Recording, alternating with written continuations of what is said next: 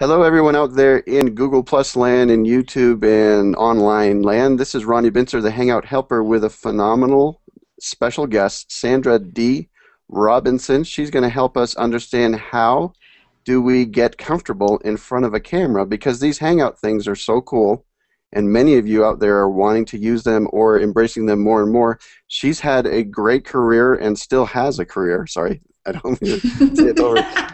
Doing TV work and helping with her clients understand how to become more comfortable, more confident inside of a camera environment, like in this case, inside of a Hangout. So we're going to talk a fair amount about how do we feel comfortable inside of a Hangout or Hangout on Air. And for those of you that are out there watching live, just so you know, if you're on the event inside Google+, you might need to refresh the page or tell people to refresh it in case you were there early and you couldn't hit the play button. But you should be able to hit the play button now, and we are just starting out. So, Sandra Dee, welcome. Hey, and, thanks. Thanks for joining us and helping spread your expertise about how to be phenomenal in front of a camera. Well, I love the fact that you correlate what I do with like Google Hangouts, because I try to explain to people, even in corporations and things, that so many meetings are now webinars and they're done through a webcam. And I want to point out right away, Ronnie, the first time that we chatted, I was like, you look great, because you've got the little backlight going behind you and you've got your faces all lit up. And I said, let's use this as an example for how to look. You're doing the right thing, and I'm challenged right now because I'm at a location. I'm actually at a hotel, and I ran into one of their boardrooms. So I have the lovely overhead lighting, so you can't really see my eyes very well, and the background's not very exciting. A little glare behind me. So between the two of us, Ronnie, you're winning so far. We've got what to do and what maybe not to do. But that's cool and that's technical. I do that all the time. But let's talk about the impact psychologically or emotionally on someone. Now, you are like the phenomenal beauty star, so that's what you look like to me. How could you potentially be shy of a camera? That's sort of one of the questions that I think people have for you. I'm really glad that you asked that, because I like to let people know right off the top where I'm coming from, because the package does not always display what's going on underneath for anybody. I was extremely shy. I had very low self-confidence, had no idea who I was. And I think that's one of the reasons that when I was very young, I got really absorbed with performing and taking on a character, because that was where I could find that I could look people in the eye, that I could, walk into a room and appear to be confident because I was playing some role. And as long as somebody told me who I was fine. So that's a pretty tough place to come from when you don't know who you are, to be able to do what I teach my experts and my politicians and my authors to do now, which is, live in that best space of your energy and where you are and your passion and move forward. I didn't even know who that was. So for me, my trek was getting comfortable on camera so that I could represent charities and things, because being a soap star, I had a great following. Soaps are so popular, their fans are so loyal that people would bring me in and say, can you do a public service announcement for my charity? Can you help me sell the skincare product? Can you get on camera and just be yourself? And I would literally black out in my mind from fear. I wouldn't actually pass out, but I felt like I did because I couldn't remember anything. And it was easier for you in a sense to read a script than to just be yourself. 1,000 times. 1,000 times. For me to look into a camera, see that red light go on, I lost all sense of self, no energy. I couldn't remember anything I was going to say. And I actually work now with speakers that can speak to thousands of people live. And they know that, one girl said, if I just know that someone's videotaping me at a live event, it throws off her game. Wow. So I know that there are people come from all different areas. For me, I had to actually do some work on myself, and then learn, number one, to have fun. I was doing all these trainings with coaches that taught me, like you said, the technical part is what I said. Oh, you got the light on. They were showing me, in some ways, the technical part of representing yourself on camera. So I was taught how to get rid of my accent, how to stand, how to do my hair, all of that stuff, how to read with just the right influence on certain words, which we don't even do that so much anymore. But I was taught all of that. My lesson came when I was too exhausted one day on set to hold that up, and I just started giggling. And I figured they would yell cut, and they didn't. So I dutifully kept going through the little teleprompter script that they had set up for me at that point. And the director came out and said, that was fantastic.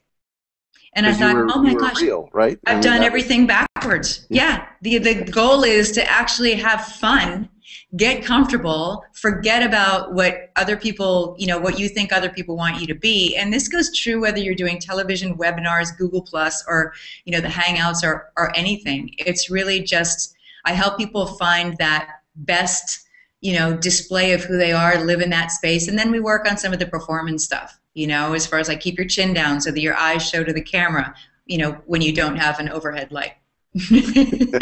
Right. So, I mean, with this new stuff, like with Google Plus Hangouts and Hangouts on Air, as well as Skype and all the other various ways to video conference nowadays, yeah, it's becoming more and more prevalent, or at least for me, because I focus so much on this space, it's becoming more and more important that people get comfortable in front of a camera, and that's partly why we're doing this session. But do you have any suggestions or experiences of common mistakes that people do when they're on camera? Yeah, a lot of them. We touched on one just briefly when I was explaining where I came from. You have people that think they have to be a certain way. That they in order to lead people, especially women. This is interesting. I talk to a lot of women about this because they tend to take on very masculine qualities. And they put on, a lot of people will put on this sort of facade of, I am going to present now. And, and their energy totally changes. And they do things like this with their hands. Like, what is that? But really, I want to shoot the person that taught people to do this with their hands. It's ridiculous. Oh, tell me. Yeah, so let's see. Yeah, we have a politician that's running for mayor of Los Angeles, and his whole ad, like the whole commercial, he's just doing this to every group, and I'm like, oh, it's a pet peeve of mine. So, be natural, find that, you need to find that space and just sort of live in it. If you're funny, be funny. People think that because, like, for instance, I had a gentleman this weekend talks about financial investments, things like that. Kind of a dry topic, right? But he's kind of a quirky, funny guy. Mm-hmm. And he's starting to do these videos. He's getting really into it. He's editing them himself and all this stuff. And they look fantastic. But the energy that he uses on his videos is half of what he has in person. And you really have to switch that. So wherever your energy level is live, you want it to be like actually higher. A lot higher when you get in front of a camera, because that's going to be more engaging. You have to be engaging. You have to be fascinated with what you're talking about, because when you're fascinated, we are fascinated by you. So in essence, you have to be passionate about what you're doing. You have to. You have to come from a place of being real and being really excited and sharing that. And if that means that when you're practicing, because I think everybody should practice to get an idea of what they look like, because we don't really know. I think when you're practicing, take that energy level way up to the sky. Like I jokingly say, read your stuff and talk about your stuff as if you're Jim Carrey in the craziest role that he's ever played, because, I couldn't think of anybody more rubberized and crazy than Jim Carrey.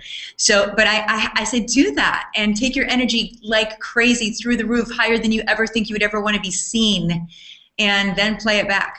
And you'll be surprised that your energy doesn't look as crazy as you think it is, because we're so programmed to watching people, even the people that read our news, use an incredible amount of energy when they're sitting there communicating with us. So that's what you need to do in order to come across as a leader. And so if you're leading your team in a virtual boardroom, or you're trying to lead folks, in a demonstration online of something that you do, or you're trying to coach people into your, to entice them into getting into your coaching program, if you're a life coach or a business coach, whatever it is, you want to come across as a leader, as an authority, as somebody that, that we want to follow. And if you cut your energy level down in half, obviously that's not gonna do it. Yeah, So let me bring in let me bring a couple comments in. This is one of the beauties of the Hangout on Air thing is I can watch yeah, comments and bring them in. love Chris it. Pilgrim just mentioned that being passionate is something that he was told is what helps him sell his ideas. Yeah, So being passionate about that, and then Eduardo from Spain is saying that's where you're from, right? De veras, yo creo que sí.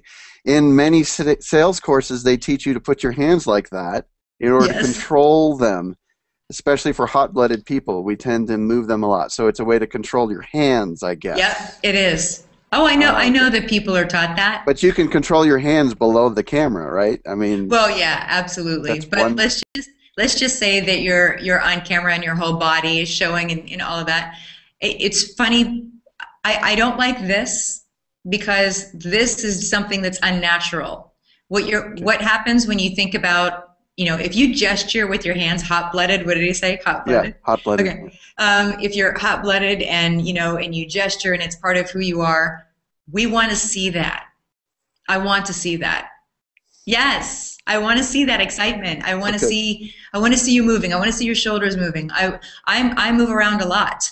And if I tried to stand still or I tried to do something with my hands to control that energy, what happens in your body is the energy gets trapped and then it'll start to like short circuit things. That's when people still, I don't know why I can't remember my bullet points. I can't remember what I'm going to say.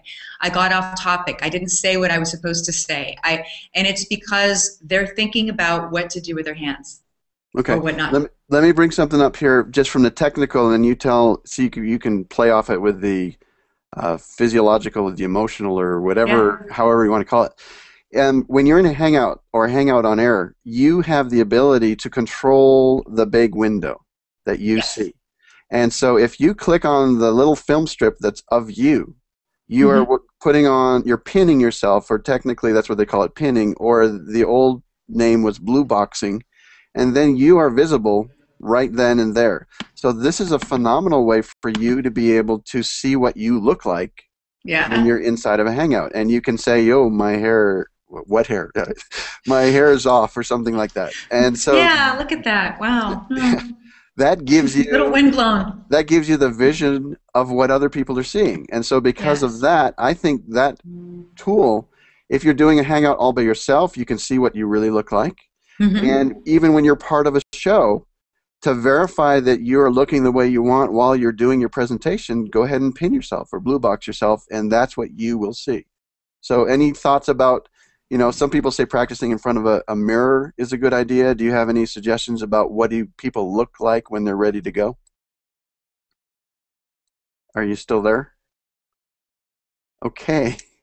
I think she may have froze on Post us. up. Oh, no, you're back. You're back. There you are. Am I back? Okay, Yes. so oh no, it might be my connection here in this lovely hotel. Okay. I think I heard you say some people say practice being in front of a mirror, right? Right. And I Okay. was suggesting with this tool, we can actually be inside of the Hangout itself. You don't even need to be broadcasting. You can just sort of blue box yourself, pin yourself, and see This what you look like. I think this is better because we get very used to looking in the mirror, and I tease people about this. I have a phrase. I had to come up with a name for a reaction that people have when they first see themselves in walking, talking form on camera. And so I noticed that people would have a difficult time watching themselves, and it would sometimes take a short time, sometimes a longer time to get over it. So I called it the tunnel of self-deprecation because people tend to like hate the way they look, and then as I work with them they gradually come through it and then they start to actually enjoy it. And but everybody at first has that shock of, I don't really look like that, I don't move my mouth like that, my hair doesn't look like that, my whatever it is. And I did my share of that too. And the reason is, when we're in front of our mirror at home, we usually, especially women, we light and we look into the mirror in a way that makes us feel confident, right? So I had one girlfriend that never made this face except when she was getting ready. She was very gregarious, and when she was getting ready, she would get ready into the mirror, and I'm going to mimic her. She would get ready in the mirror like this, right? And then she'd walk out. And I'm like, what, you think you actually look like that? Because you never make that face. But in her mind, you know, she was this sexy vixen that walked Yeah. around. And I'm sure that if we all do a little version of that, okay, this is how I look, and then we actually see ourselves in moving, walking, talking form. And I was much more goofy when I saw myself than I ever thought I was. I thought I was nice and slick, and I was a soap opera girl that was totally smooth and awesome. And I looked at myself and I was like, I'm kind of a goofball. So I have to make love, you know, make like with that and just deal with it. And that's when it helps to work with a coach. It really does. Work with somebody that can support you and just go, no, you're doing great, and point out the things that are really powerful that you're doing and allow you to let go of the stuff that could be blocking, you know, your thoughts. I call it self-defeating, you know, thought patterns. Yeah, no, so let me throw in a self-defeating thought pattern that, or at least I see it as that. Some people are saying that the extra 10 pounds, you look heavier when you're on camera. What do you think about that? I don't, you know, it's funny. I don't think that that's so much true anymore.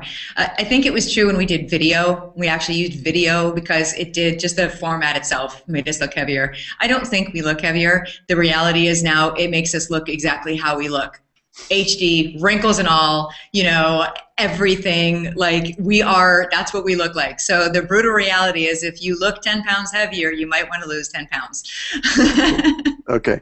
There was a question out there, will this be recorded for later? Yes, we're recording. We're doing a Hangout on Air, which is like a live broadcast right now, and it's automatically making a recording, which I will leave inside this event so you can watch it again later if you need to. In some of your materials, Sandra Dee, you talk about owning your space. Can you help us understand what that means? In essence, it's what I said about coming across as an authority. Remember, when I first started, I said that I didn't know who I was, and I would look for a character to take on. You know, as a young girl, I was kind of taught that my self-worth was 0. And that I really shouldn't have been born was the message that I was given. And so that's a tough place to come from when you're trying to stand there as an authority.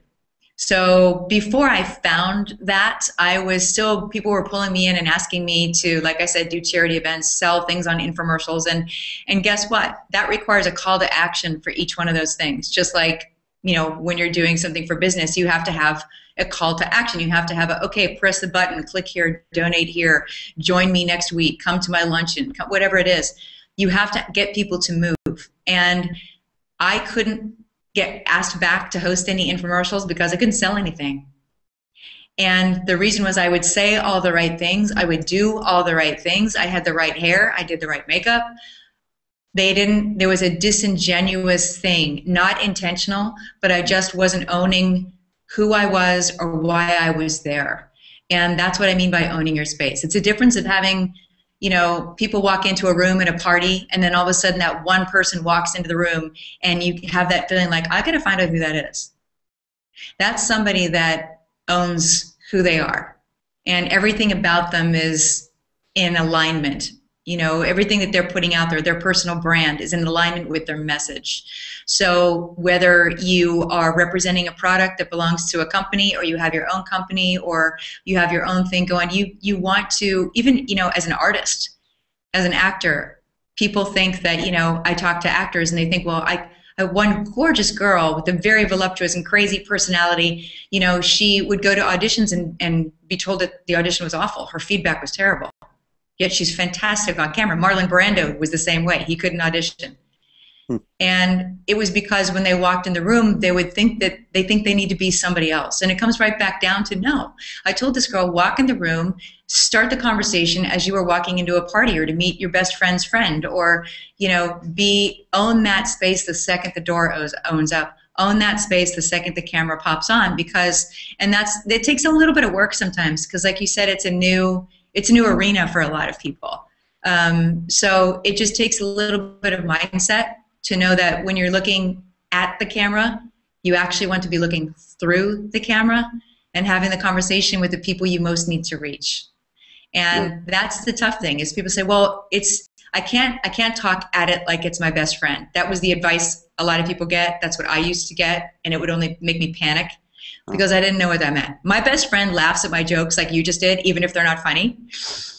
And You're welcome. Thank you.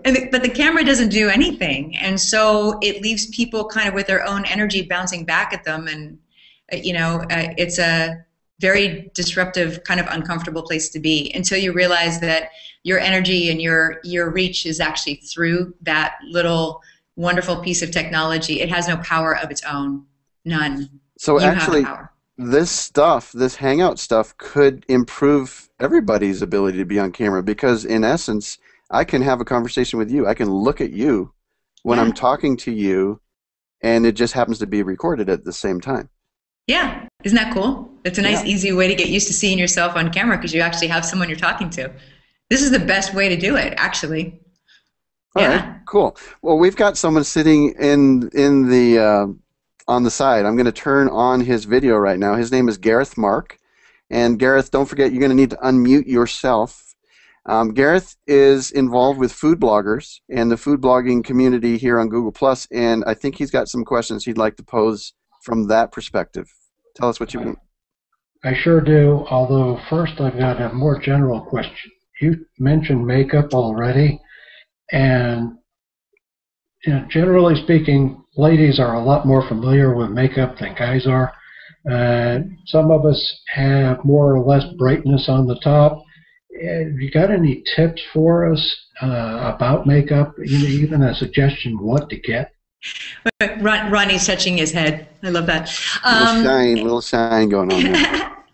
I know that guys a lot of times are uncomfortable with this whole topic, but the reality is sometimes, ultimately, like even when it comes to gestures, shine on your head, shine, on the picture behind you, like I have, anything that distracts from your message, like the hair in my mouth right now. Gotta love live. Gotta love it. But anything that distracts from your message is something that you want to get rid of. So if it's a matter of borrowing, a compact that happened, hopefully it's your color, from your wife or your girlfriend, then do that. All you really need to stop that shine is translucent powder and a little pad that you just dab on. That's it. That's really all you need. And if you can come, to even when I work with my folks that go to, get on air and do media, the guys will carry that with them because I don't know about you, but there might have been times when you're watching television, you're like, wow, I just keep staring at the shiny spot on his forehead where the lights are bouncing off of it. Anything that takes away from your message and what you're saying, you want to get rid of. And if it's a matter of going out to the Maybelline counter and telling the girl you want translucent powder for your forehead, and spending a couple bucks, that's pretty darn easy. So I think that's really all you need. Now, if you have a different brand, say, you're a guy that actually is seen wearing makeup, then you can go a little further. But most guys, all you need is translucent powder on your forehead, and that's it. Oh, and Gareth, let me just play off of that because Chris Pilgrim had a similar question. What do we do with glasses? I wear glasses, and the light reflects off the glasses, and sometimes that's really hard, especially when it's dark, and the light from the computer screen is mainly the light that you see. You get this really bright glare. Any ideas? There's a difference looking at the two of you. And Ronnie, do you have any kind of special glass that's like glare-free, supposedly, or anything like that? No, but what I've done is I've learned to stick my head up further. If I put my head down, there you go. You get the glare. So I've come to the point where my neck just hurts after a while, but I got my head up most of the time. Well, that's interesting because normally I do tell people to keep their chin down so that their eyes open up and we have an easier connection. But you're not holding your chin particularly up. You're just holding it up enough that your glasses don't glare. And sometimes, you can get the glare-free glasses, but they don't always work. And so it's kind of hit or miss. I think the glare-free is glare meaning I don't see the glare, but it's not from reflected. The other side. Right. Yeah, I think a lot of times that's what they mean by it. Yeah, because I've got folks that go into the media all the time and they say, I paid extra, and it's a lot more to get the glare-free glasses, but they don't always work. So I don't really have any advice other than to do kind of what you did. Find, if there's a way that you can see yourself and move away from it, but they are going to reflect the light. And that again is the beauty of these Hangouts. If you can look at what you look like, you can adjust your position of your neck and things like that. Anyways, so Gareth, you had some other questions you wanted to bring on, and then I've got some more from the comments, so go for it. Sure. Now, as Ronnie mentioned, I'm part of the food bloggers community here, and we've been doing a lot of Hangouts Hangouts on air that are food demos. That means that our hands are on camera a lot. Have you got any tips things we should be looking for in regards to our hands that we can do to make our hands look better? Oh, interesting. Keep them clean. Please. No, but if you're showing stuff on camera with your hands, you want to make sure that you are cheating everything to the camera. So I noticed that people that haven't been taught this will naturally go about their gestures. Say you have a bowl. I'm watching myself as I do this so you guys can see it. So you've got a bowl and you're stirring something. Most people will just naturally do what they're going to do, and I'm blocking the view. So you actually have to kind of cheat by holding whatever it is that you're holding so the camera can see it. And it's unnatural. So you have to get used to that. You have to act as if there's going to be something that zaps your hand or anything that gets in the way of what they need to see in the camera. So that's the toughest thing, and it's just a short learning curve. But I started, as you know, doing soap operas. Did a ton of soap operas, which were shot very, very quickly, and there were multiple cameras. And so I learned really fast because I worked with the divas of the show that did not want to be blocked in camera. So I learned right away where I had to stand in order to not get in the way of the camera. I developed a real sense of, okay, the camera needs to see past me, needs to see that. And when you're demonstrating something, you have to be extremely aware of what the camera needs to see and that you're not in the way of it. Okay, good answer. Gareth, you probably have another, but let me bring in another question here in between. Tessa Krantz is pointing out that many times she's the person behind the camera, encouraging others to speak on camera. Yeah. And the question is, what advice do you have to encourage the person on camera to relax, as they a lot of times are kind of outside their comfort zone? Absolutely. There's so much. And of course, it doesn't help when I say that everybody has their own individual thing that's going to help them relax.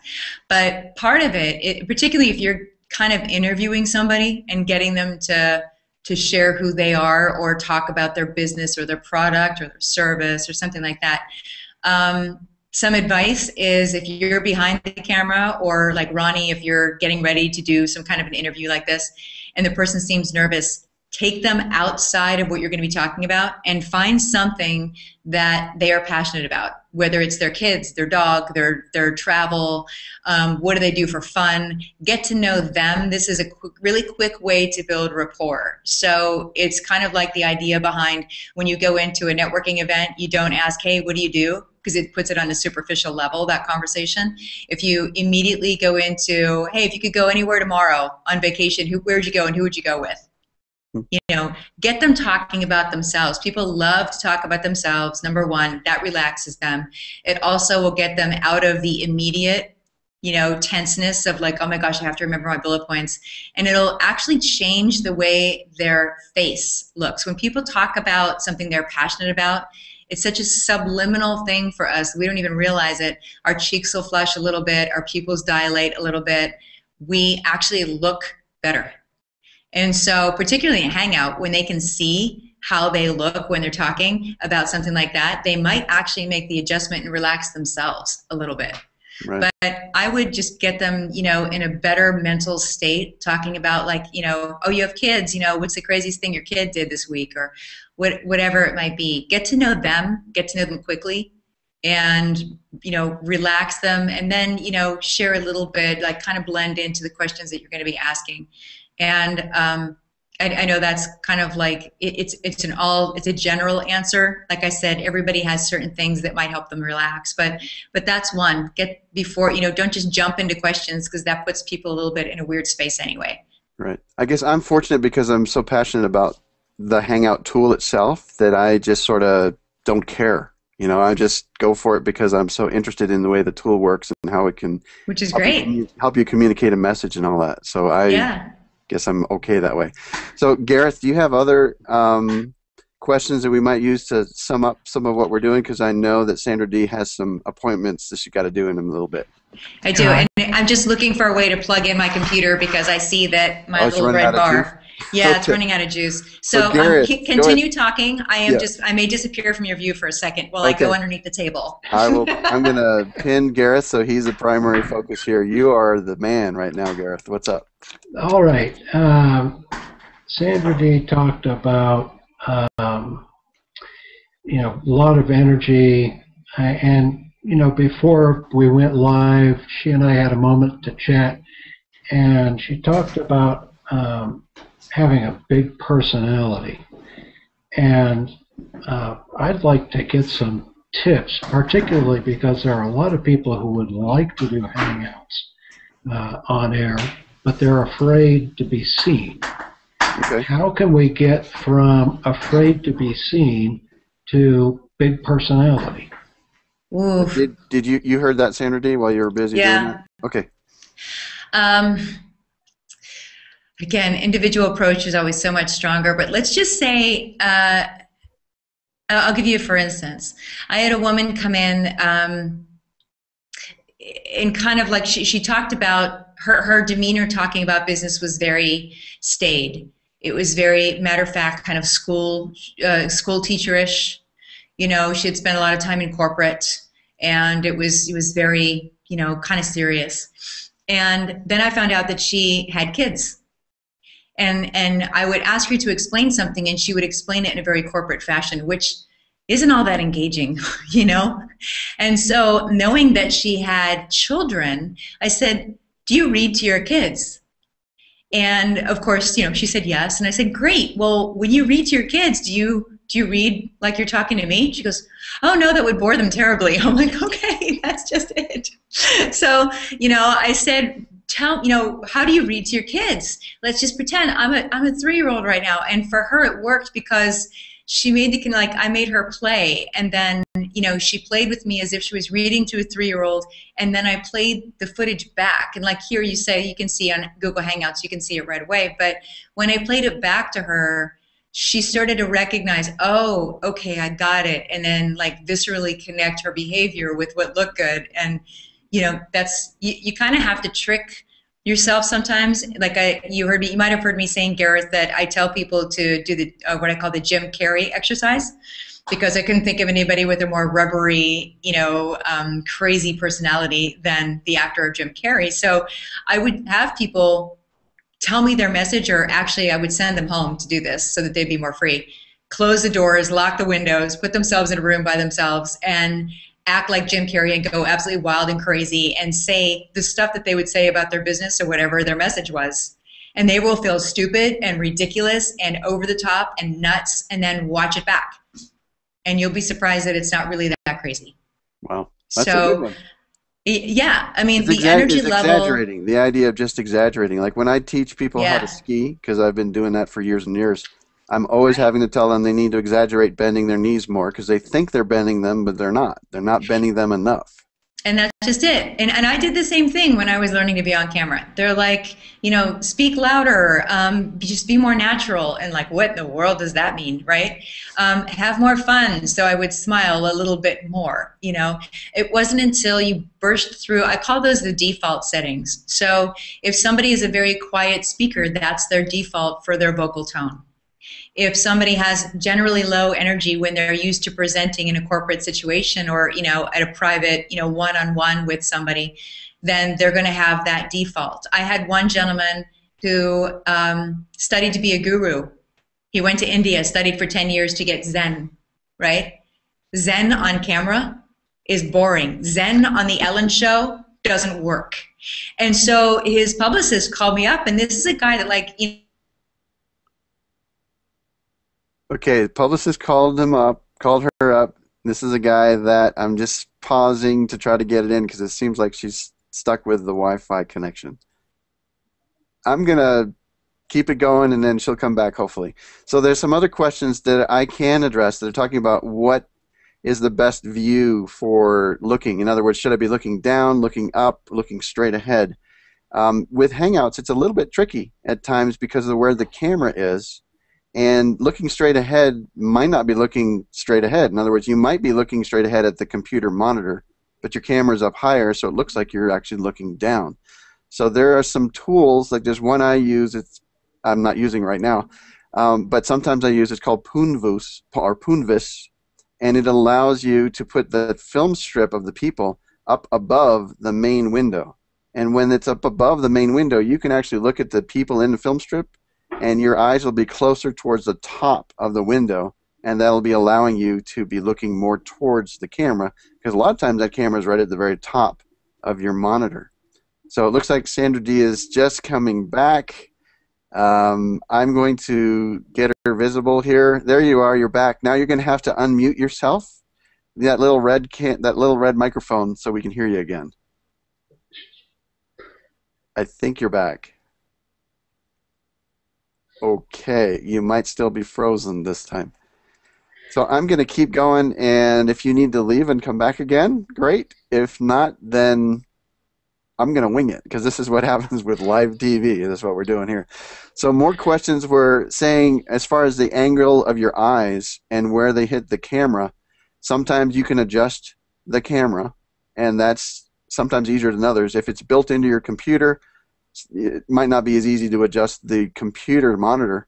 But if it is a separate thing, I've heard of some people saying that they've tried putting the camera right in the middle of the screen, and they kind of have to look around it to see what's there, but then it allows them to be looking straight at the camera. So there's things I would experiment with, figure out what's going to give you the best. Hey, you're back, except you still need to unmute in the upper right where the microphone is. There. How about now? Now we can hear you. Okay, good. Hi. Sorry about that. Welcome back. Well, I got lost. Yes. This is part of live TV that doesn't happen on TV, but it happens in Google Hangouts more than we'd like to say. So we were talking about eyes and focus and where are you looking, whether you're looking down, because it's a pretty common thing in Hangouts to be looking down just because of the way the setup is. Yeah. And I was suggesting there's certain tools, plugins that you can add that allow the film strip to be up on top, but then you have to train your mind or your eyes to look at the top film strip instead of the big picture. But either way, this is one of the challenges. Do you have a suggestion whether looking down or up, if you had to choose between the two rather than straight ahead, which is better? In general, it's kind of funny. Like if I'm in my home office or in my studio, I have two shelves, and I literally put my computer up higher than my eyes. So even if I am looking down, you don't lose my face. You know what I'm saying? Whereas a lot of people will have the computer or their camera on their desk, and so it becomes more like this. So are you standing when you're doing that? Yeah, a lot of times I am. Okay. In my in my studio office, yeah, I'm standing a lot of times. Okay. My energy is higher when I'm standing, and I have a fellow and associate of mine that I do business with a lot of times, and I've done webinars with her, and I didn't even realize that she's standing. But her energy is always really great, and her eye contact is really a little bit more like here. You know, like most of the time when I'm talking to the camera. Right. You know, everybody wants to talk to the pictures that are at the bottom. Right. But I'm talking to the camera, and I can see peripherally whoever's, you know, like Ronnie, I'm actually seeing you and seeing your reaction. So I know when you're nodding at me and when you're listening, right. You know. Right. Yeah. So yeah. Another question from out there on the comments, Cassandra is asking, what kind of prep can you do to prepare yourself to do the Hangout, topics, etc.? I know you're going to have helpers. This is more of a personal thing, whether you write some notes, etc., to yourself. Some notes. Yeah, if you're doing like like this, if you're doing an interview or you're doing an something that you're giving information, bullet point. You know, it's kind of like when I prep people to do their videos for their website or a video for their blog, and they want to give really good information. Just put bullet points down. I would suggest never ever memorizing anything, because that kind of gets you messed up in your head. So you know, I just put down bullet points, and if you have a certain time limit, I know I have to do this. I'll put down like at such and such a time, you know, 45 minutes in or 20 minutes in, I want to be at this point in the conversation, or I want to make sure I've hit these points, and that will enable you to finish the conversation or finish the hangout and kind of be like, okay, I covered it all. That was great. It's just a way of, keeping you Right. aware of what you're doing. But yeah, I That have bullet points. that ties into practice, I would think, It because does. if you've done the same presentation multiple times, it becomes more natural. And so I would, Right. assuming, I mean, you could just stay robotic, but I would become more natural with it. And then you feel less stressed that I'm going to forget this thing Right. because you want to make sure you cover all these things. So if you just practice it enough times, first 2 times you might have only done 3 out of your 10 bullets. Well, that's what it is, and you just sort of Yeah. grow and start adding more and more, and hopefully you'll get more comfortable bringing it in naturally so that it's part of the conversation. So true. Yeah, that's the way it goes with interviews as well. But if it starts with, if you've got a business topic that you talk on, there are things that you're an expert in that you can talk off the top of your head forever, Hmm. you know. And that's really, if you're going to be giving informative, webinars or hangouts or something, that's where you start.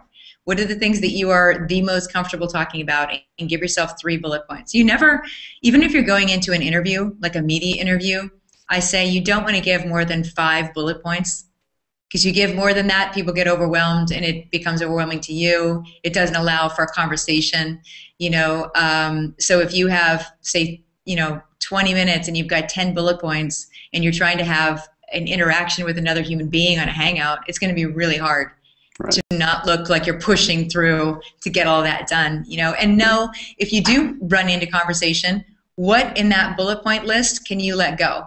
Which is a priority and which isn't, Or so what you much. might be able to put in a different order because it's just naturally part of the conversation. You can bring it in then instead of waiting different Yeah, order.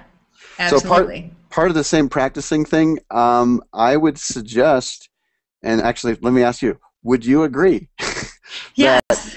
the idea of potentially practicing with a friend doing this interview before you have to get live, in case it's not something you do a lot, maybe you could practice with your friend just doing a regular hangout and not have it be recorded. Yeah. Yeah, I think that'd be great. And give your friends some legitimate, unless they are your target market or your audience, give them some legitimate questions that you think would come at you, so that you guys don't end up goofing off. You know what I mean? It's like, you really want to make it work. So I would do it if you have a coach, like a media coach or something like that. That, of course, is the better thing to do, because if I do that with somebody, I'll be taking on that role. And I put them through their paces. I can be the audience member that's supportive. I can be the audience member that's ignorant. I can be the audience member that's angry. And it kind of will, and most of those things won't even pop up when you're doing this kind of thing. But if you're prepared for them, then nothing's going to throw you. So it just helps Right. you to own that space that much more. Right. Chris Pilgrim's asking, are there any colors of clothing to avoid on camera? And I'm going to just add with it, is there any kind of striped patterns that we might have concerns with? Well, you mentioned before that some people worry about that extra 10 pounds. And certainly I learned the hard way that it's kind of a given. You stay away from horizontal stripes if you're concerned about looking big. But I learned the hard way that big prints are just not a good thing. I did a video for an event, and I was wearing a large flowered print, and it just did not. It was very distracting and very strange on camera. So I think solid colors and small prints. No, do you know what houndstooth is? Houndstooth is bad in You get a little general. vibrating kind of It does like that moire weird thing. Yeah. thing. Yeah, I've also but seen it with really tight vertical stripes. Sometimes those also get the camera weird. they kind of gel together and do this weird thing. Yeah. So I always think that that color is great. Although today I'm actually wearing a silver jacket. Not the most colorful, but in person it looks okay. But if you're actually going on camera and you want to know what colors to wear, find something. I have a personal stylist on my team, and I bring her into my live events, and I have her actually interact with people, because guy, girl, it doesn't matter. There's a great way to figure out what colors look good on you, and it's to have somebody get super close to your eyeball and look into your eye. And even if you think, oh, I've got brown eyes, you'll discover that there's other colors in your eyes, like blue or green. And if you wear those colors, it'll just brighten your skin tone and you'll feel better about yourself. Those are usually the colors that people will remark about how good you look. So, solid colors to be safe, and wear the colors that light you up. Okay. Well, I'm going to try to sort of wrap this up because we're close to 45 minutes, and I Cool. want to try to keep this and your schedule going. So I really appreciate you coming on. Would you be available? Sorry, I should have asked you offline, but would you be available for a follow-up if we decided we needed another specific Oh yeah. to try to cover the same topic? Oh sure. Yeah. Okay. There's a lot Now, more specific things we can cover. That'd be now fun. you are currently in a hotel getting ready to do a live show. Can you tell us everybody Yeah. about that in case there's other people in the LA area that might want to come and join in with what you're doing? Sure. Yeah, I'd love that. Thanks. Yes, I'm in the lovely boardroom of the Marriott Hotel at LAX right now. In a couple of days, Thursday night, we kick off my live event, and it's entitled Selling on Camera because, as we've been talking about here, if you don't own who you are on camera, you can't get people to move or buy anything. So I talk about what I do at this live event this weekend, which is Friday and Saturday. But I also bring in my group of experts. Like I said, I mentioned my stylist. There's a lot more than just you doing a good video that's going to get your message and your products out to the masses. It requires understanding things like Google+, so that's why we need Ronnie. But also understanding how do you market your videos when you do them? How do you get people to the Google Hangout? How do you reach the right audience? How do you package your products? If you have a training package or a DVD or an actual hard product that you're selling, how do you package it? How do you distribute it? How do you make your business run from what you're doing on your videos and in your Google Hangouts? How do you make that visual brand work so that it sells for you? That's what this weekend's all about. So I've got everybody from Roger Love, who talks, he's a voice coach to the celebrities.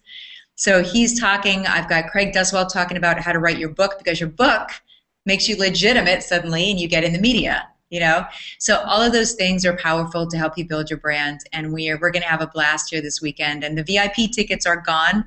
But there are still 2-for-1 tickets for general admission, so you still get to see everybody, get all the great information, and meet whoever you need to in the room to help you actually make that happen. So it's at my website, which is charismaoncamera.com.